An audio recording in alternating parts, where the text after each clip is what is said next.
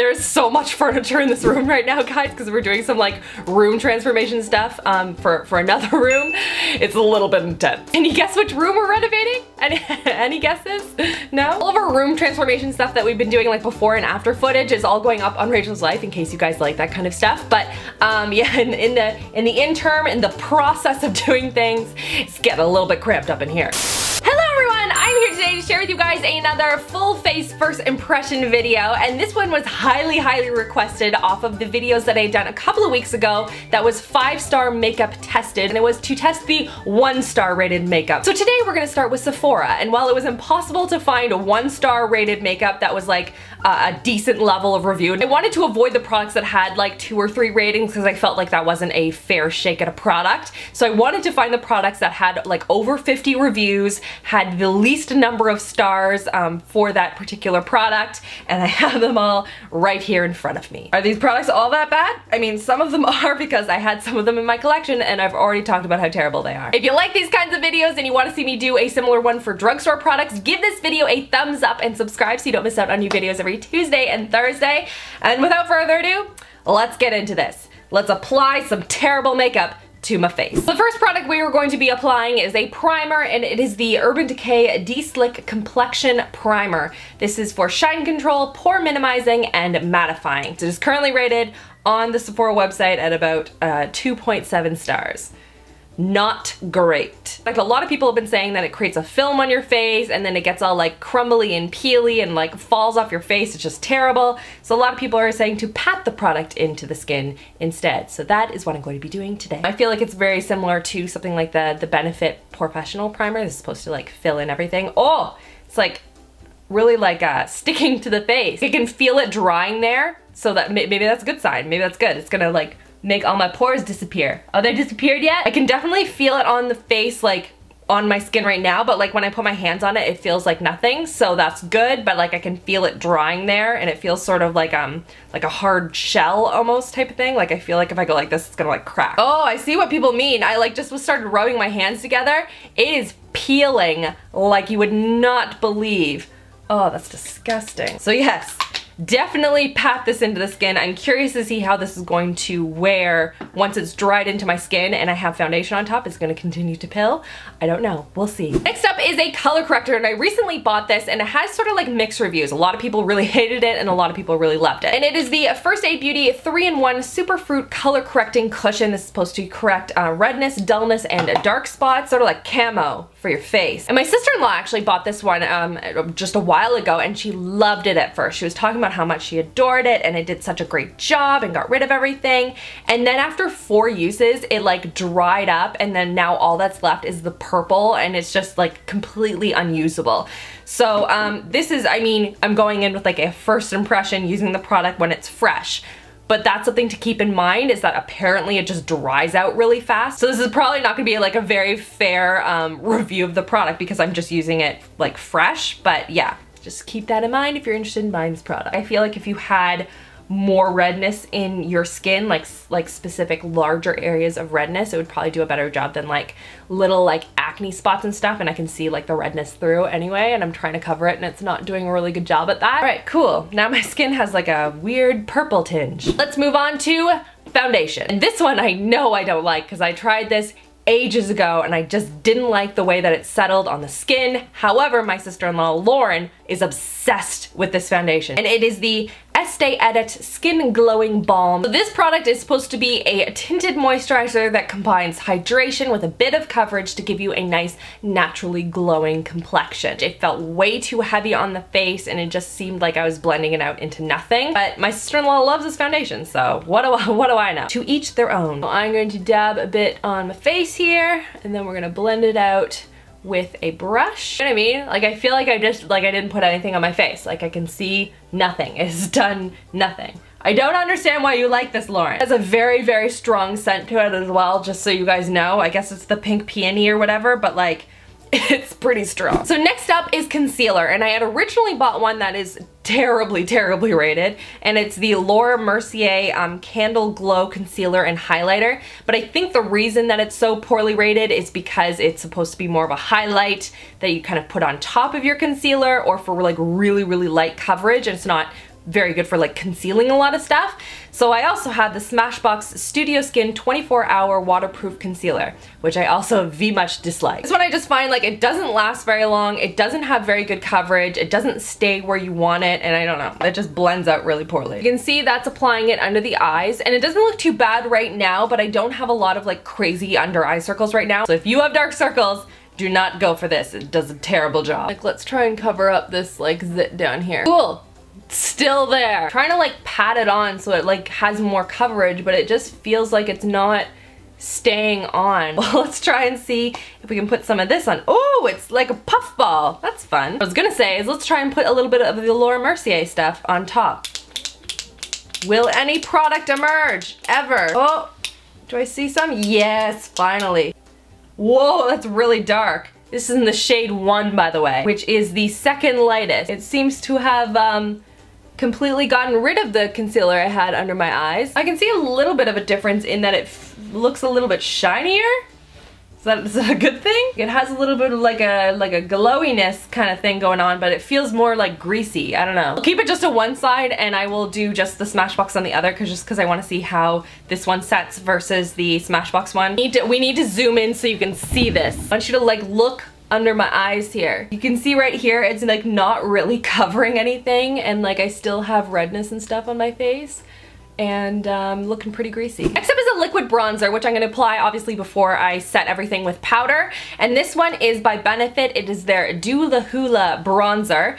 And this is for face and body. I believe they came out with one that's a lighter color, but this is their original one. By the way, if you really like these products, that is awesome. Like I really do want to make these products work for me. If there are products here that I've talked about that I didn't like and you really like them, leave a comment down below and let me know how you use it, because maybe I'm just using it wrong. Let's go on to this color because it's very orange. It's like a nice Oompa Loompa shade though. I don't even know how to apply this to my face. I should have put on some self-tanner. This was poor decision for me. It does not feel super thick on the face, which is good. I was worried it was going to when I first started testing it, but it's much lighter than that. It's not serum-y level of light, but it doesn't feel super thick either. It just is very easy to blend out, which is good. It's too orangey, man. Just can't get into it. All right, so there's the layer on my face. It's like going into my hairline a little bit. It's okay. It's okay, we can make it work still. It's looking a little streaky, and it's like blending into my foundation really well. I'm gonna try and add a little bit more concealer down here, because like I genuinely want this to work, guys.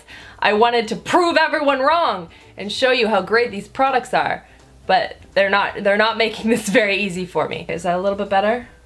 It's not really. See if I can do like a little bit of like a nice, like really gentle contour here. Oh, it blended down too far. Now it's like a weird 5 o'clock shadow thing going on. Oh no! All right, it's fairly decent. Let's continue. Next up is a powder, and this is the only one where I chose one that had few ratings, and that was only because the ones that had a lot of ratings within the powder category had really good reviews, because obviously it makes sense. Sephora is not going to carry something that just continuously does really poorly. It is by Giorgio Armani, I believe, and it is their Universal Nude Microfeel Loose Powder. And people are saying in it that it is very, very sparkly. So this should be fun. And we're just gonna dump a little bit out into the cap here. Let's see what this looks like on my hand. I don't see any glitter. I don't know what you're talking about, Sephora Raiders. This looks pretty good to me. I'm gonna use the little puff that it came with, because I actually like the puffs for applying powder to the face. It seems to be doing a good job, making me look all like blurred out and like really good. Nope, I'm gonna say that was totally unfair rating. It seems to be really good. Oh, that's a relief, because this was expensive. It feels very smooth, really like micro fine level of powder. I really like that. And so far so good. It makes everything really blurred out and pretty, like I didn't apply products that I hated to my face. That's awesome. All right, cool. One product so far, I really like it. Yay! Next up is blush, and it is the Too Faced Sweet Peach Glow Palette. Now I will say this, I have talked about this product and that I do not like this product, and the reason I don't like it is because it is a trio of products, and I found that the bronzer wasn't really bronzy and the highlight wasn't very highlighty, but I really like the blush. But everything else was really highly reviewed or was not reviewed enough. So it was like a brand new product or something like that. So I'm gonna use this I don't think it's worth the money because of the fact that it has 2 products in it that don't really work really well for me. But I do really like this blush. It has a little bit of like a really subtle gold sheen to it, so it makes your skin look nice and glowy, and I like the undertone. It's nice and warm. It's pretty. It's a pretty blush. Next up is a highlighting palette. I have talked about it and that I did not like it, but there's a reason for it. It is the SEPHORA Pro Dimensional Highlighting Palette in Cool, and it is a highlighting palette. It is a cream-based highlighting palette. Looks like this. When I swatched it originally, it is not pigmented at all. Like, it's just like, it's nothing at all here. It's just, it feels and looks like grease. The reason for this palette is actually for photographers. It's great for photos. It really shows off that reflection and that highlight in a very glowy, dewy way. But for like the everyday kind of situation, not so much. So I'm gonna apply the supposed to be the strongest highlight of the bunch, which is Chromosphere, which looks like this. It's not super strong, but again, it's not meant for me. This is meant for legit photographers. There we go. Just apply more grease to my face. A bit of a blue undertone to it. That's nice. All right, there we go. Face makeup is complete, and from far away, it looks totally almost normal. Now we are going to go on to the brows, and we are going to be using the Bobbi Brown Longwear Brow Gel, and this is in the shade Blonde, which first of all I thought was hilarious because look at the color. That is blonde, everyone. If you picked that up, would you think that's blonde? Because I didn't. But anyway, it doesn't matter. We're gonna go with it. This is another one of those products. It only had 26 ratings, but it was a case of it's either going to have 26 or 6 ratings or like 5,000 ratings and be like 4-star, you know? According to the reviews online, apparently you can't build up the color very well. It's very sheer, low levels of pigmentation. In applying it, it feels very much on the serum-y side, I wanna say. Like, it feels much heavier than most of the products I use. Not heavier, just it doesn't feel like it's gonna stay in place, you know? Like, it feels very slippery, I guess. You can see what they mean by low levels of pigmentation. Like, it is really hard to build up the color here. It's very, very light. Like, I can't get a very crisp line with it, and my brows aren't terrible to begin with. Like, I feel like I have a fairly decent shape to them, and it's more just kind of fixing little areas where I'm missing hairs, but this is just not super pigmented. Like, it just makes it really difficult to get anything into the brows. Ugh, now this product is starting to get annoying. All I want to do is fill in this little area right here, and it's just not letting me do that, and it's getting really irritating. Okay, I tried, guys. It's just not working for me. I really don't like this product. It is getting super irritating. I think there are way better brow products at Sephora, and this one is just a bust for me. Next up for the eyes, we're gonna start by priming the eyes, and I'm gonna be using the Kat Von D Color Correcting Eyeshadow Primer. I have talked about this product before in that I don't like it because I find it to be very chalky and difficult to blend out. It just doesn't do a really good job, in my opinion. It's very drying. And I feel like the eyeshadow sort of like crumbles on it. All right, now on to eyeshadow, and I'm going to be using the Too Faced White Chocolate Chip Palette. Again, this is another product I've actually talked about not really liking that much. I will continue to use it because I have it, and it smells really nice. I like it. It smells like baking. I just found like the color selection wasn't great. There's a lot of glitters and frosty shades, pastels. Then there's this like glittery black shade off in the corner.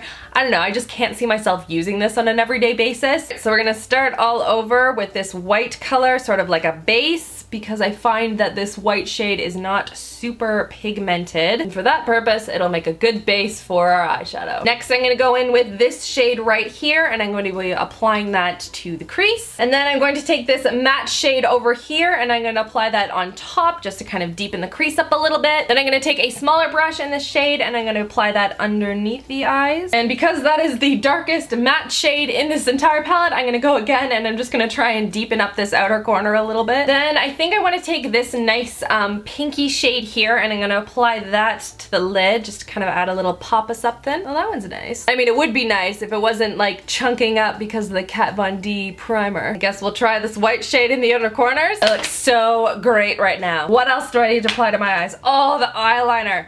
I already hate this one. This is the Sephora I Love Cushion Glossy Eyeliner. And I hate it for a couple of reasons. Number one is the brush that it came with. I was going to use a different brush, but I want to go with the one that they have in the kit that comes with it. And it's a terrible brush because it makes you want to poke your eyeballs out. It hurts so much. Try and be very gentle so I don't hurt myself here. Like little itty bitty cactus needles just poking me right along the lash line. Feels really good. So that's as much product as I could apply to the eyes before I need to redip. Just so you guys all know what's going on. Look at that line. That looks really good. I'm like digging this in, by the way. I'm like filling this with product. Really trying to make it work. Okay, so that is as good as this liner is gonna get. I really did try and like make it look nice and even, but it kept drying out. The product, I forgot another reason why I didn't like this is that the product dries out really quickly on the brush, regardless of what brush it is, and it just clumps up there and then you don't get a really nice crisp line. And so while it does swatch well, I remember swatching on my hand, I was like, oh, this is nice and pigmented and rich and black. It does that for the first time and then you have to keep washing your brush, and who's gonna have time to do that when there are way better black liners out there? So, just saying, this one, terrible. Now on to the mascara. I have curled my lashes. We're going on to a mascara I have never tried before, and it is the Makeup Forever Aqua Smoky Extravagant Waterproof Mascara. Why didn't the internet like this mascara?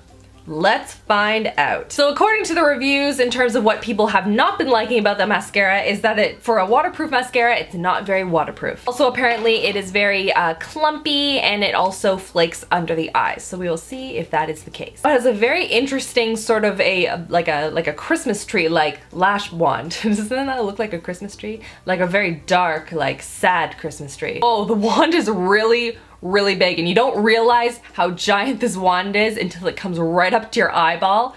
It looks like it's gonna try and take it out. Oh my goodness. Okay, so just to make sure I am fairly judging this product, it is supposed to add length, curl, volume, and precision to every single lash. This is probably gonna be something I'm gonna have to do an update for you guys at the end of the day and see if it actually held up the way it was supposed to.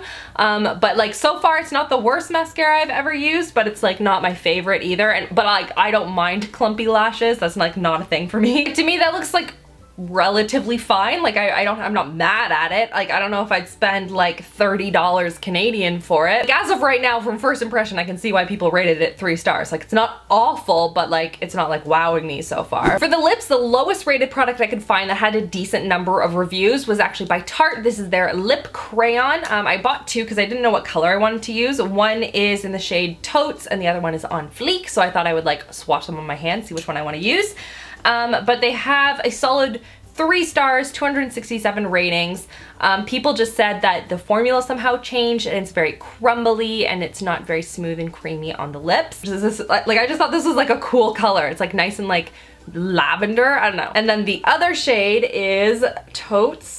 Yeah, I can see it, like there was a little bit of crumblage. We're gonna do a little purple lip. It'll be fun. So far in applying it, it is very pigmented. It goes on fairly well. It's a little bit on the pulling kind of side. It's not as creamy as some of the other products that I have. I really like the, I think it's by Buxom. They have some really nice lip liners that are great. They stay on really well and they're just a little bit creamier so that when you like blot your lips together, you can really like feel it kind of massaging into the lips really nicely. This one, not so much. It's a little bit harder.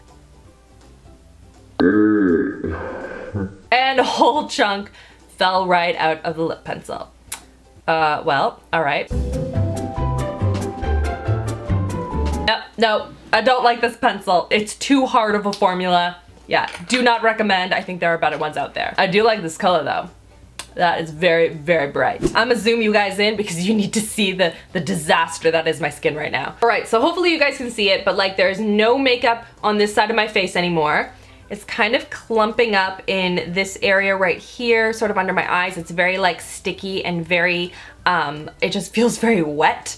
And you can see where my eyeliner is like crumbling away there. And my lips, it's like, it's picking up all the pigment in certain spots. Like not at all nice and creamy like you want it to be. My brows are a mess. Overall, my face, this is not working for me. You know what? This is an important thing. I wanted to test it out. I wanted to see if it was actually as bad as people were saying it was. And you know what? For the most part, Sephora raters, you are correct. Now I'm gonna go about my day and I will update you guys at the end of the day. I just kind of want to know if the mascara is going to last, and like, to be honest, let's see what a disaster my face looks like by the end of the day. So stay tuned for that. Okay, so it is the end of the day. I was just about to take off my makeup and then I remembered needed to update y'all. The foundation and concealer and everything is basically entirely off my face by this point. It's just kind of like shiny, and that's pretty much it. And then the eyeliner has stayed on, though a little bit patchy, and the mascara still looks good. There was no flaking or any issues with that, so I don't really have a problem with this particular mascara. It was pretty good. I don't know how it holds up in terms of waterproofness, but in terms of longevity throughout the day, I would say it did a pretty good job. But yeah, pretty much everything else is kind of off my face at this point, and my original first impression thoughts, they still stand. And that is everything for this video. Give it a thumbs up if you like these kinds of videos and you want to see like another worst rated, maybe for Ulta or for drugstore or something like that. Leave me your suggestions and your recommendations in the comment section below. Don't forget to subscribe so you don't miss out on new videos every Tuesday and Thursday. And that's everything. I hope you guys are having a wonderful, wonderful week so far, and I will see you guys all in my next video. Love you girls. Mwah.